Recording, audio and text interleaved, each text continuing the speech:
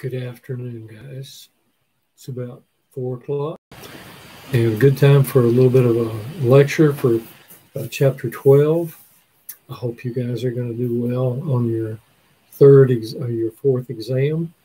This begins the first chapter of 3, which will be included on your 5th exam. Hope you've been using your time wisely. Anyway, here we are with chapter 12, and you see the title of it is the central nervous system, and that's going to include what structures? How about a brain and a spinal cord, right? So as you look on page 425, you'll see it'll give you the overview of the central nervous system. When you come down the second paragraph, a few things that just want to put a little note by them. We will get into them more deeply. And second column talks about the brain, and it mentions about 6 lines down that it has cavities inside the brain. You've heard people say, oh, so-and-so's got a hole in his head, and we think of them as not being able to think as well as we do, or whatever. You know, people just talk like that. But anyway, we do have cavities inside our head, inside our brains. So when you come down to line 6, you're going to see a word that you will probably associate with the heart. Talks about the cavities called ventricles. So you got ventricles in your heart, got 2 of them, and then you have ventricles in your brain. Space is in your brain, and there's a fluid that flows through there called cerebrospinal fluid. Think about, how does it flow? What makes it flow? What's it produced by? What is the fluid? Where does it come from? So anyway, we'll get into that a little bit later. Anyway, you come on down to the second paragraph in that second column, and it talks about how the brain needs about 20% of the blood that we have in our body. It is working all the time, even when we're asleep. It's working. Of course, our heart is too, right? And other structures like our GI tract and our kidney and so forth. But the brain takes about 20% of our blood and the other nutrients that are in there. So as you see in the third paragraph, it talks about the brain. Of course, there are a number of parts, but we're going to be interested in the cerebrum. Put it on the fourth finger there. The cerebrum, the diencephalon, the cerebellum, and the brainstem. So as you look down below, you see some short information about it. We're not going to get into tremendously deeply, but we do want to know these parts, and we want to know what those parts do, at least to some degree. We just can't get into all of it because we just don't have the time to do it. Yeah, I'm so glad, right? Yep. Okay. So you see, you got the cerebrum, and that's the biggest part of our brain up here at the top. You're going to be able to see a picture of it on the next page. And it's composed of 2 halves, and so they call them hemispheres. And you see, as you come on down through the little blurb on cerebrum there, it talks about, or mentions, higher mental functions. And so there's a lot of thinking that goes on up here, language and so forth, being conscious. It says conscience, language and conscience. Conscious means you're aware. Conscience, S-C-I-E-N-C, is what we talk about when we think, ooh, there's that part of me that says, I wished I hadn't said that. It's that sense in our soul that we have done something that was not the wisest thing to do, or maybe even just blatantly wrong. You know how we can do that. So anyway, that's part of the cerebrum. You see the diencephalon. We're going to mention 4 parts, but we're only going to be dealing with 2 of them. But notice under the diencephalon, and you come to the bottom of the little blurb on the diencephalon, and you see homeostatic mechanisms. You remember when we covered that at the first of the semester? All over the body. And this little fellow, the diencephalon, is in control of many of those homeostatic mechanisms. Regulation of biological rhythms like sleeping and being awake and so forth. So, just a little blurb there. Cerebellum, that's toward the back and the bottom. Underneath, we'll see it in just a second. Notice as you come down about 4 lines, it talks about the coordination of movement. Knowing what you want to accomplish, and the cerebellum helps you accomplish that movement.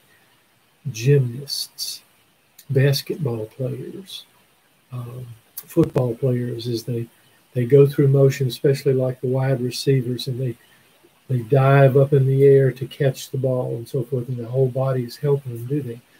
So the cerebellum is involved in sports, but notice also it's involved in playing instruments, pianos. This is movement. Playing a cello or a violin or something like that with the left hand, depending if you're right-handed with your bow, then your left hand is going to be doing all kinds of things, and you're going to be concentrating on the bow maybe. It makes it all possible. You're controlling 2 structures, hitting the strings at the right time, covering them. That's what the cerebellum does. Plays a role in it. And then you see the brain stem, and it has, if you come down line 3 there, talks about involuntary homeostatic functions. Okay. We're just full of those mechanisms. We just touched on a few, like controlling your body heat or body pressure or sugar in the bloodstream. There are lots of homeostatic mechanisms. And then once you get past the brainstem, you're into the spinal cord. And we'll talk about that a little bit later. So on page 426, you see a nice colorful picture of a side view of the brain, and you can see the structure up top is the cerebrum, a big purple structure that looks like a little kind of like an egg. That's your diencephalon. And then you come on down to the brain stem, and then you got the cerebellum, which is that kind of an orangey pink or something like that. I don't know what they call it. Maybe it's peach colored. My wife could tell you. She knows colors better than I do. But notice over on the right, you see the functions of those 4 structures. Basically, a little bit of what we talked about just a moment ago, but you want to know that. Now, if you will look at the first column on 426, come down to the second paragraph, you'll see it says both the brain and the spinal cord consist of white matter, which means that the neurons are the axons are myelinated, and the gray matter, the axons are not myelinated. And so when somebody tells you so-and-so's not using the gray matter, you know what neurons they're not using, supposedly. They really are. But, we all have to develop our thinking skills. We have to be challenged. We have to know this works with this and this and this, and to get a whole picture. So it's growing. That's why sometimes just looking at goofy stuff all day long, that doesn't do anything for your brain. It kind of dumbs you down. So we need that challenge and so forth. Now, I want you to look at the last sentence in that first little paragraph. It says each lobe of the cerebrum. Well, before we go there, look at the brain right down below. Excuse me, I forgot ahead of myself here. You can see the kind of light brown. They call that gray matter. That's the non-myelinated or unmyelinated neurons and axons. And then you see the white matter. Well, that's the one that's got the myelin. And we talked about how the myelin helps speed an impulse along. You come over to the second column and you see the word tracts and nuclei. We talked about that, didn't we?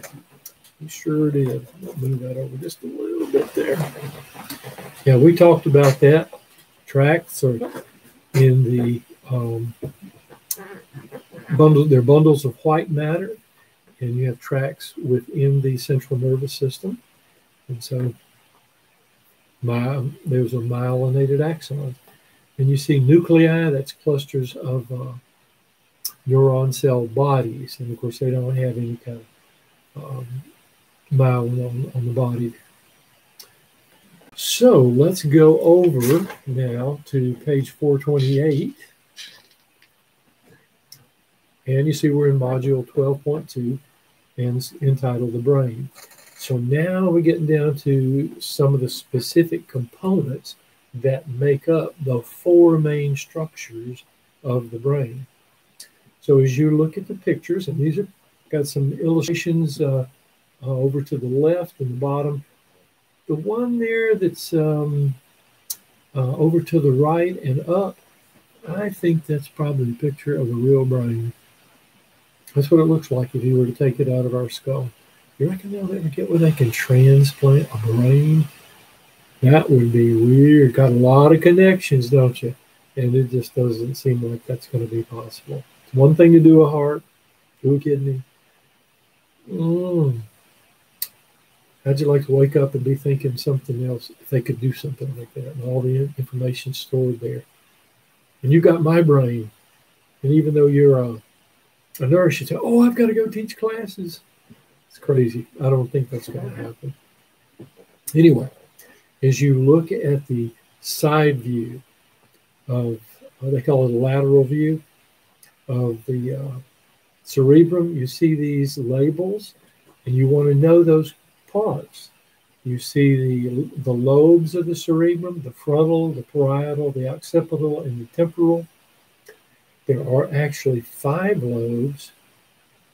4 are observed easily.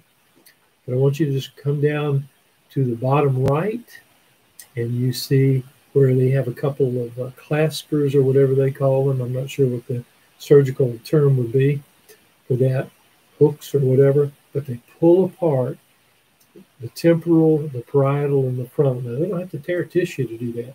They just pull it apart, and underneath is another lobe called the insula. And so there's your 5th cerebral lobe. Now, you actually have 10, because if you look over to the left picture, see that big groove going all the way down? And they don't even name that. Yes, they do. Yes, they do. I see the little line. I missed it. They call it the longitudinal fissure that splits the brain into 2 parts. And when you get deep in there, there's some connections that we've got to talk about, because our brain functions as a whole, but it has components that carry out certain responsibilities, just like a team, okay? Team's got parts, but they function as a whole. So as you look at the lobes, you want to know those. You want to see the central sulcus up at the bottom, top left. Sulcus is a shallow groove. It's kind of like a little creek or something as opposed to a deep river. And if you've got a little shallow area, then you've got some area that's higher than that groove. The sulcus is the groove. Gyrus is the raised area on the side of the sulcus. It's kind of like a mountain here, and a mountain here, and a valley. Okay, a couple of gyri over here, and the depression is called a sulcus. So you want to know those terms. You see central sulcus. You look to the right, and you see precentral gyrus. Okay, that's a raised area. Precentral before. And then post-central gyrus, that's another raised area on the back side or the posterior side of the central sulcus. Just landmarks, that's what they are. So when they start talking about these landmarks, you know what they're talking about.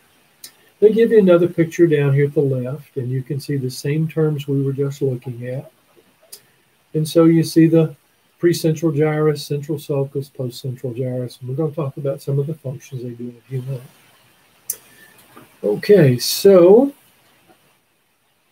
we've got what I want you to know um, about the overall appearance. Now, a couple of things here that I'm going to get you to point out. Look at the top picture. This is on 428. And you see temporal lobe, parietal lobe, and frontal lobe. Now, notice there's a lateral fissure associated with that. That's where those lobes come together, and there is a deeper than a sulcus, a deeper groove than a sulcus. And they call it the lateral fissure. So what they're doing with those claspers is they're pulling apart those components down on the bottom right picture. Look down in the fissure, and there's the insula. So you got the lateral fissure, you got the longitudinal fissure, and then I want you to look at the picture at the upper right, and you see where it says occipital lobe? You see the dark crevice right below that? That's called the transverse fissure. So you got a longitudinal fissure, a couple of lateral fissures on the side, and you have one transverse fissure. Those are the deeper valleys, as opposed to a sulcus being a shallow valley. Now, let's come down over on page 429, and there you see lobes of the cerebrum, and you see frontal lobes. Now, here you're picking up a few thoughts about the functions. And so when you come down to the last couple of lines, you see the neurons of the frontal lobe are responsible for planting as well as planning. Are you planning? Have you planned to study tonight? We have choices to make. So you have planning, executing movement, complex mental functions. Some of you maybe do word puzzles, or maybe you do math puzzles or something like that. And it also controls behavior, and they got conscience in there. I'm not real sure about that. But personality, and then you come to parietal lobes, and you see that they're involved. You look at the last couple of sentences, and you see it says integrating sensory information and function in attention, paying attention to what I'm saying. So your parietal lobes certainly need to be activated. Mine do too. Temporal lobes, you look at the last couple of sentences, and again, they're going to give you the functions of hearing, language, memory, emotions, and they're going to do a few other things too. They're going to mention olfactory responses and gustatory responses. Those are being smelling and tasting. Occipital lobe is concerned, you look at the last sentence, vision. I had a friend in the military with me who got an infection called cryptococcal meningitis. It went back to the back part of his brain, and it ruined his occipital lobe. There was nothing wrong with his eyes, but he couldn't discern what he was seeing now. He could see light and sort of vague grays and darkness and so forth in light areas. But he made it through the infection, but it ruined his occipital lobe. So he's really blind, not from the eyes, but the area that interprets what you're looking at. That was damaged. So nothing we can do about that. Then you see the insula, and notice the last part about the insula, the last sentence down there. The neurons of the insula are currently thought. I keep telling you this, don't think science has got it all figured out. We don't. We know enough to help people. You will know enough how to help people and make a living and be a blessing in their lives. But we do not have it all figured out by any stretch of the imagination.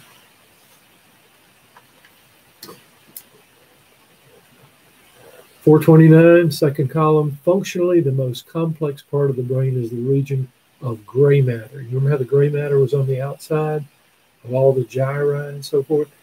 known as the cerebral cortex. Now, one thing I want you to look at is that first paragraph, and look at the last sentence in that paragraph. The many convolutions, the many gyri in sulci. Those sulci, they say. Some people say sulci. That's another problem with the English language. We're not very consistent in some respect. But the many convolutions, not convolutions, but convolutions of the gyri give the neocortex quite a large surface area. Think about the surface area of a cell, and then if it has microvilli, like we have talked about a little bit, increases the surface area. And so we can pack a lot of surface area into our brains through those convolutions. If we didn't have those, we'd have to have big heads to get all that area in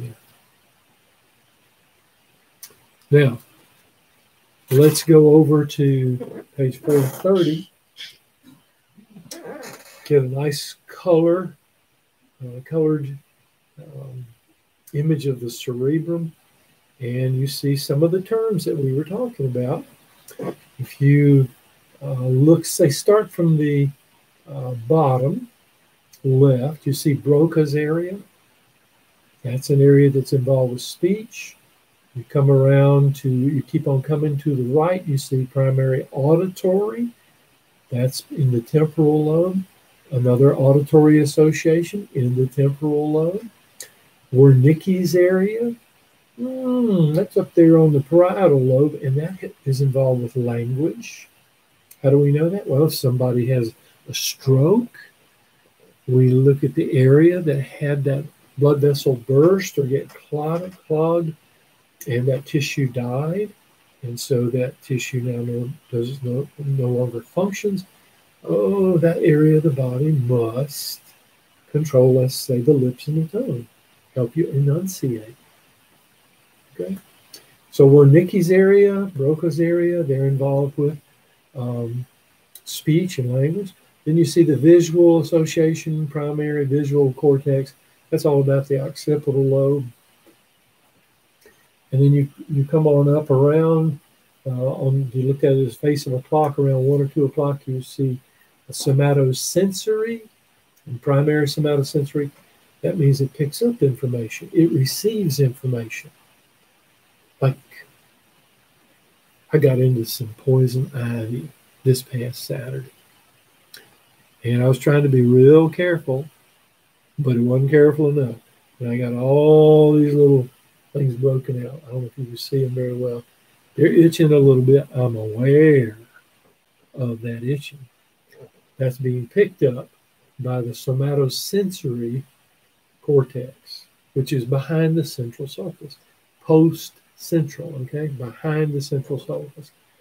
You move on around and you see where it says primary motor cortex. You see the blue and the red there?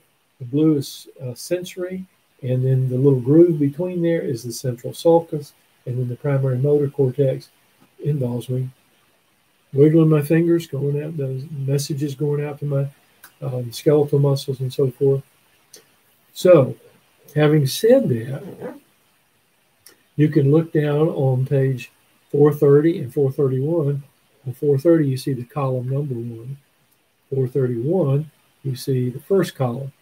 And it mentions basically what we just talked about. Just the basic functions, okay? We just don't have time to get into all that. And so, think about being a neurosurgeon. You got to know all that stuff and more than that. Now, we're looking at what happens on the outside. But remember, we got all those parts, but they're connected together. So as you look on page 432, figure 12.7, and look right above there, and you see cerebral white matter. White matter, myelinated, okay? And you want to look at commissural fibers. You see it says it connects the right and left cerebral hemispheres. Remember, it's got 2 parts up here. We got to have some connection because it has to work as a unit, see? So come down and look at the picture. illustration, and you see the purple. Some of you may have a better description of the purple. It's almost kind of the color of my t-shirt, isn't it?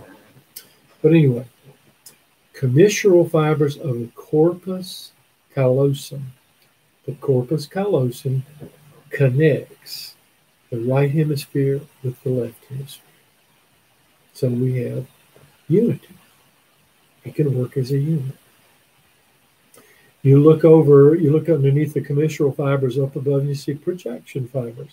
They're the ones that are green.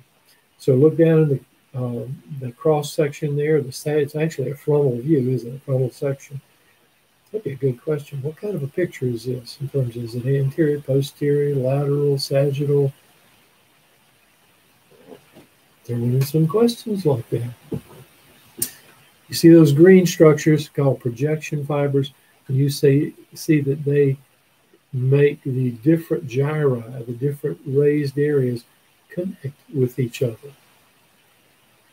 Now think about the connections that have to be made. Think about your house, how it's wired. Now you didn't have to run through the house and try to figure out what turned on the breakfast light. You knew that the switch was wired from the fuse box through the wall, maybe up over the ceiling or something like that. It comes down into a light, maybe with a fan and some light fixtures on it. People put that together so that it works well. Got all these connections, so everything works together well.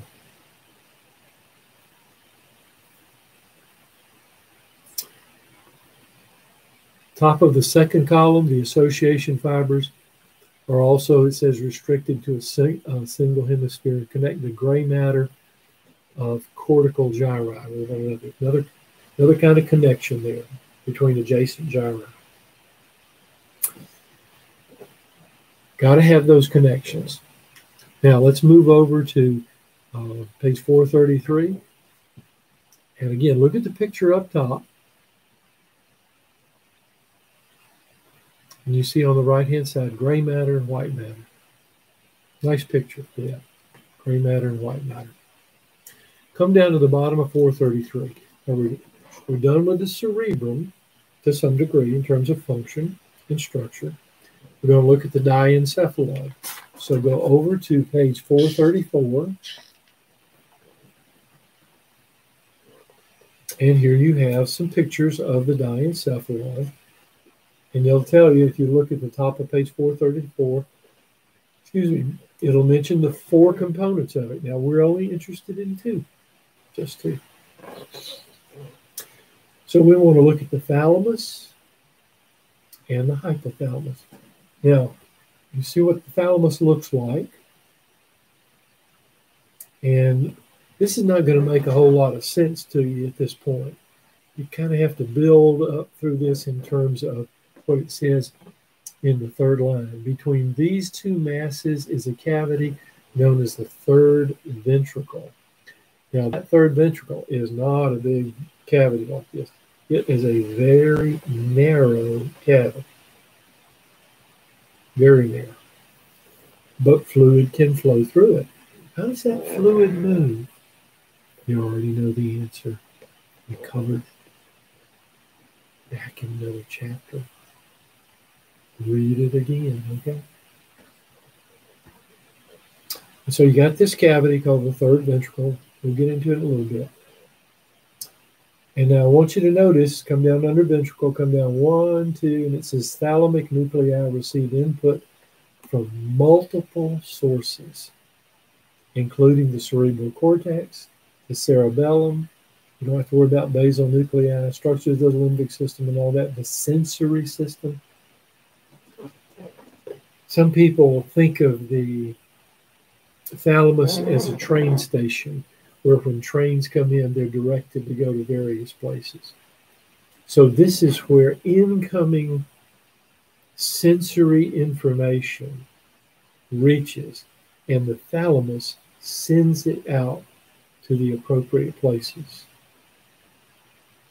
so that the information is accepted, integrated, worked on,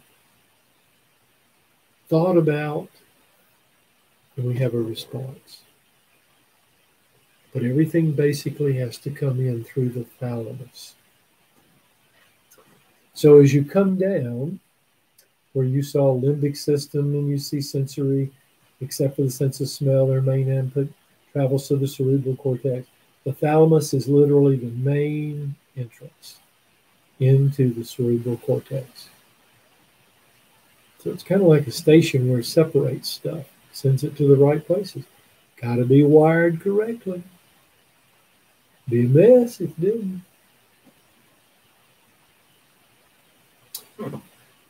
So now you know about the thalamus.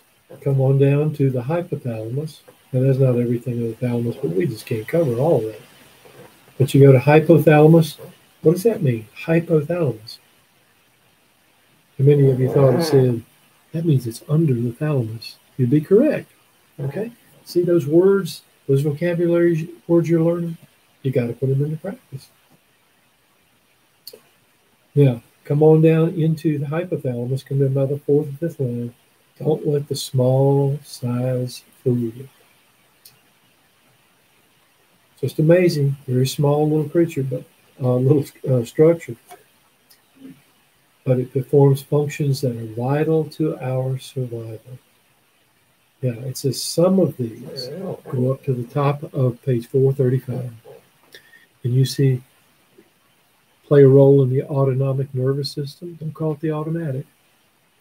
The sleep-wake cycle. Think about that for a minute. Think about the products on the market. Sominex. There's some other things too that are supposed to help you sleep. I think it's, gosh, I lost the word already.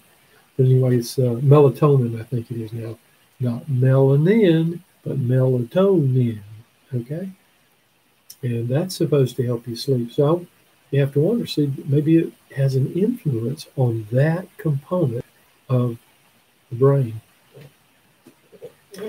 You know, next paragraph says, in addition to these roles, the hypothalamus has a close and functional connection to the pituitary gland. Got a little stalk that goes from the hypothalamus to the pituitary gland. That stalk, that little structure, is called an infundibulum. How in the world is that picture? You get something that connects things. You can see it at the bottom of page 1210, where you see the thalamus, you see the epithalamus and the pineal gland and all that. But go to the left, you see the hypothalamus, and then you see the infundibulum that connects the hypothalamus to the pituitary gland. Now, why is that important? Because if you go back up to this paragraph on 435, you see this right in the middle of the paragraph. Hypothalamus secretes a variety of hormones that affect the pituitary gland. Hypothalamic releasing or inhibiting hormones. For instance, if you need to make your metabolic rate faster, your hypothalamus knows that, produces what it calls thyroid releasing factor. I believe it is thyroxine releasing factor, but it goes down from the hypothalamus to the pituitary. The pituitary gland produces thyroid stimulating hormone because the thyroid releasing factor came down and said, get busy, get on down to the thyroid gland. TSH, thyroid stimulating hormone, comes down to your thyroid. Your thyroid produces thyroxine. Next thing you know, you're a little warmer, your blood pressure is a little higher, you're burning a little food a little faster, and your body warms up. All those steps have to take place, and they do it very well, don't they? I've got a friend that might not work too well with him. If it's not 95 degrees, that boy's cold. Whew. And all the rest of us are sweating. Anyway, that's part of the hypothalamus function. Now come on down a few more lines, and you see it says it also produces two additional hormones that do not act on the pituitary gland.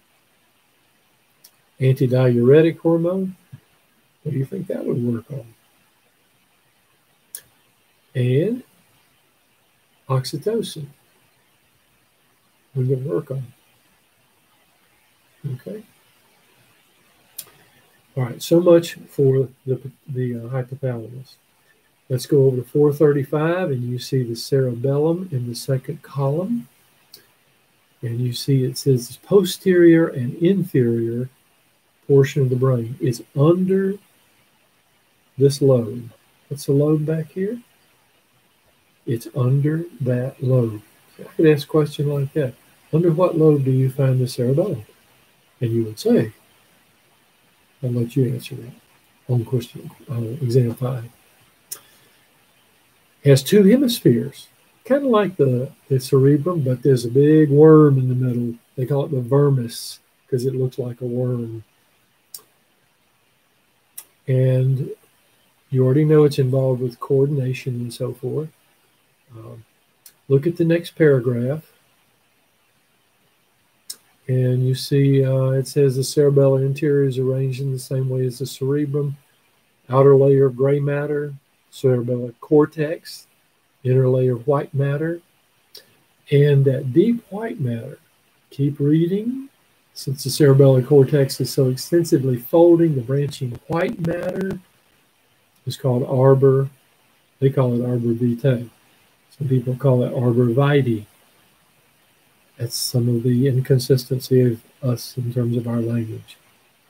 We'll see more and more of it. You can go to Google and say, how to pronounce this, and you can get 2 or 3 different ways to pronounce stuff. Anyway, we managed to make it somehow. So you know the arbor vitae, that's the tree of life, okay? And you see the last sentence, the role of the cerebellum in movement, as well as interacting with the cortex and so forth. So very important in moving, rhythmically moving. Now we come down on page 435 to the brain stem. And notice the second letter. In terms of our immediate survival, it is the most important part of the brain. Its nuclei. What are nuclei? Those are gatherings of neuron cell bodies. Control many basic homeostatic functions. Maintenance of heart rate. You and I go to sleep tonight, and Lord, we hope we wake up in the morning, don't we? Heart rate, your breathing rhythm, and so forth. Maybe those folks that have to have they call it a CPAP, maybe they have a little problem with one of those homeostatic mechanisms in the brainstem to make them breathe. I don't have to have that. I'm so glad. I'm blessed. I don't have to go wear all that stuff. Let you do what you got to do if you got the problem.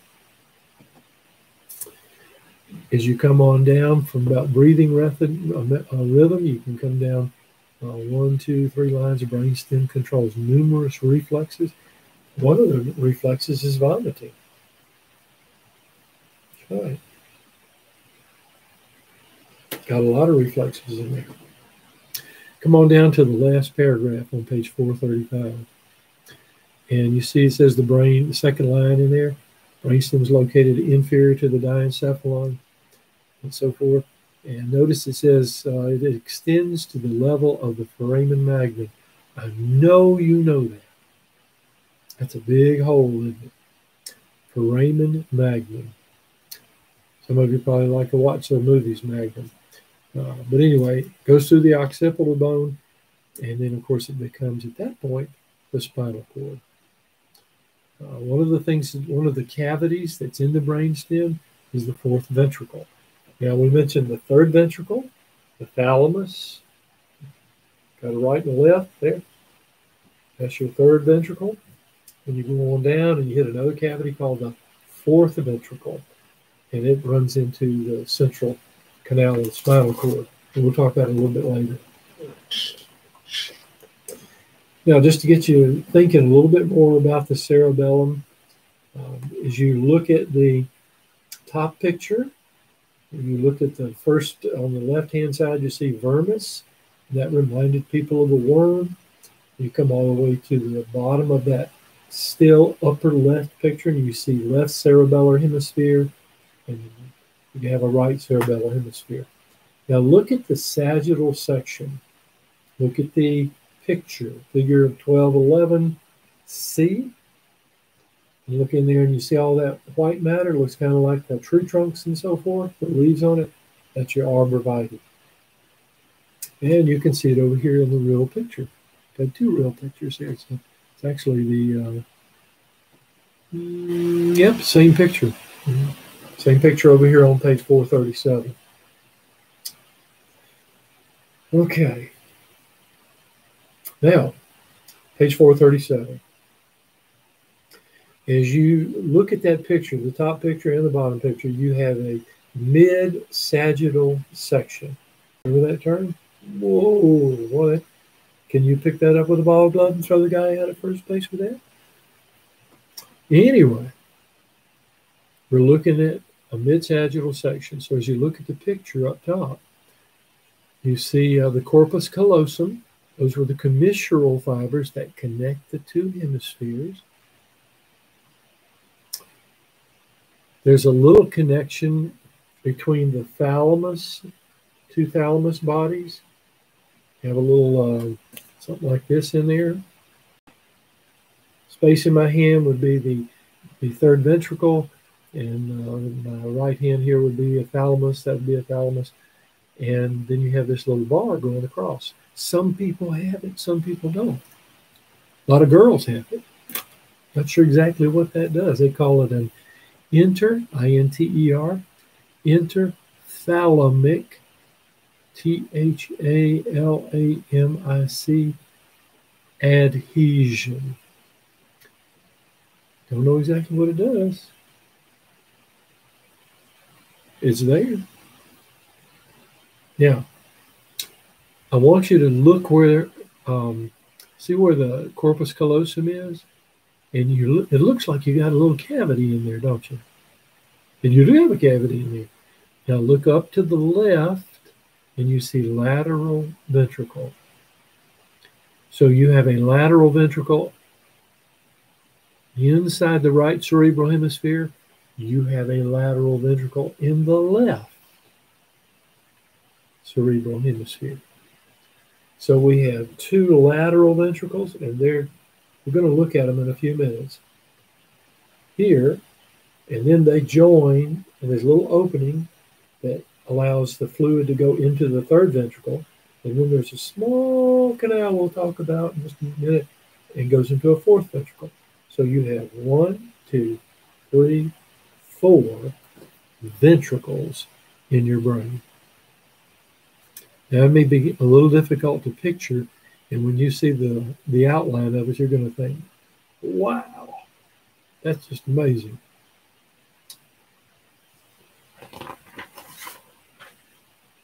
Let's go over to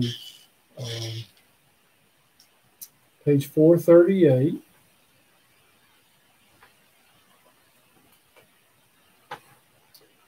Tell you what, before we do that, let's do this. Let's look on 437 and look at the bottom of either one of those pictures is okay. The picture up top or the real brain at the bottom. Locate at the bottom of the picture, brainstem. And now you see midbrain, pons, and medulla. We'll call it a medulla. You don't go to dual parties, do you? You go to dull parties, right? Medulla oblongata. Anyway, brainstem is made of those three structures. Now, having said that, and you have some sort of a picture that you can study, let's look over on page 438. Page 438, first column, you come to midbrain. And you look in the second line, it says midbrain is found just inferior to the diencephalon. Another word, inferior, right? It surrounds a channel. Here's that little channel called the cerebral aqueduct, which connects the third ventricle and the fourth ventricle. You're going to see all that in just a little bit. I think. I think we knew that. So that fluid is flowing through the lateral ventricle, into the third ventricle, down through the cerebral aqueduct, little tiny little cavity, a little canal, and then it goes into the fourth ventricle. And it goes somewhere else after that. We'll get to that in a little bit. Now let's look at the midbrain. That's the top portion of the brainstem. You come down to the bottom and you see these terms, superior and inferior colliculi. There are 4 of them, 2 superior ones and 2 inferior ones. So what you want to know is you look at the last couple of sentences of dealing with the superior and inferior colliculi. The structures are involved with visual and auditory functions. Visual and auditory functions. They play a role in you responding to things visually, responding to them quickly, maybe to run to it or get away from it. Same thing with auditory information. You hear certain sounds and it might scare you, so they're involved in responding to visual and auditory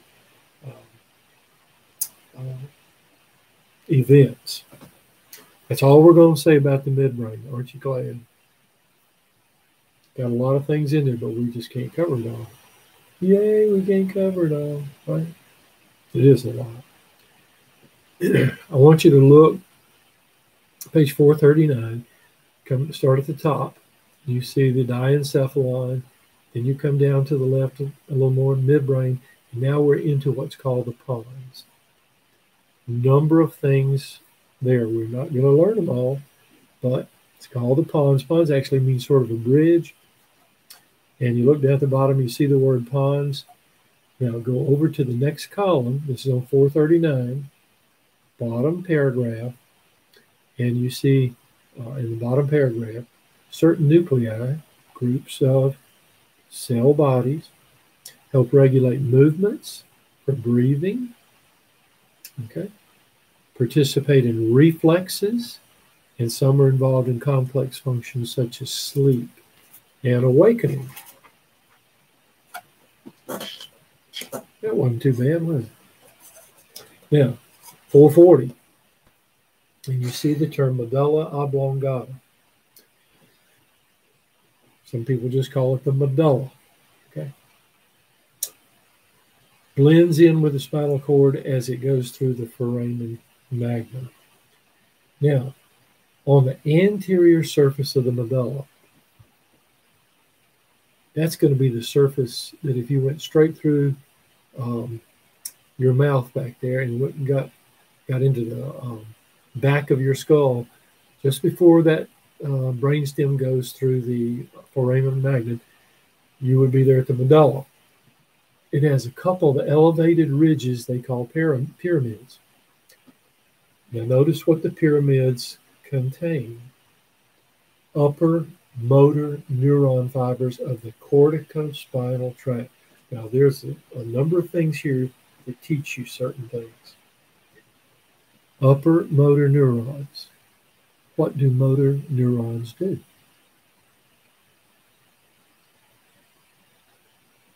They transmit messages from the cerebrum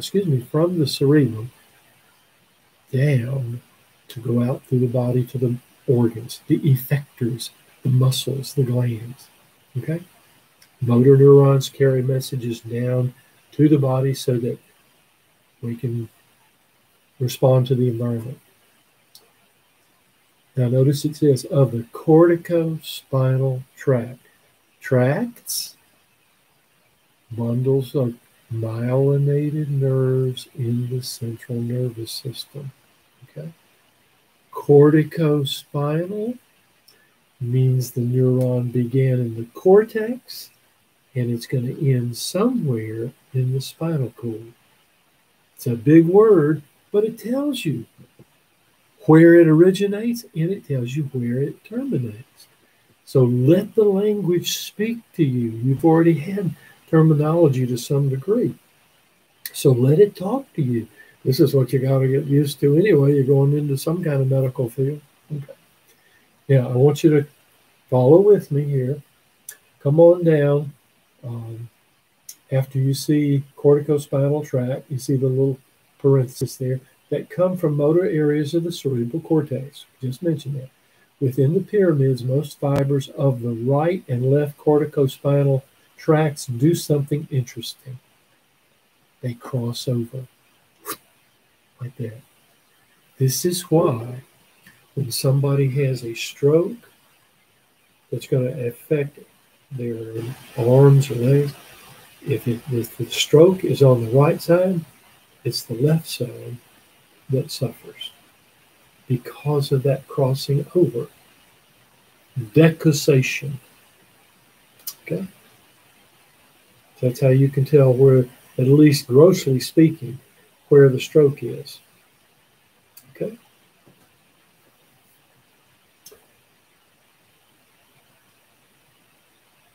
All right. Now, let's go over to page 443. Got a few more minutes here. We want to talk about the, let's see, what have we been going? Oh, we've been going 51 minutes. I'll finish that maybe tomorrow, okay? We might have 2 parts to chapter 12, and we'll see how 13 and 14 turn out. But we'll start on that tomorrow morning, and maybe I can get that to you maybe tomorrow evening or whatever. All right, so study. Be ready on Thursday. See you later.